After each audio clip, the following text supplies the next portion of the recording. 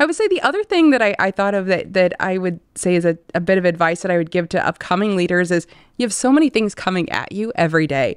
And it's really hard to balance the big picture items and all the little daily tasks. But one of the big picture items that you really need to be carving out as part of your day-to-day is building up your people. If that's not like a core focus of every day, is finding a way to help the people that are working for you take their leadership to the next level, or move to the next level of their personal life, whatever that might be.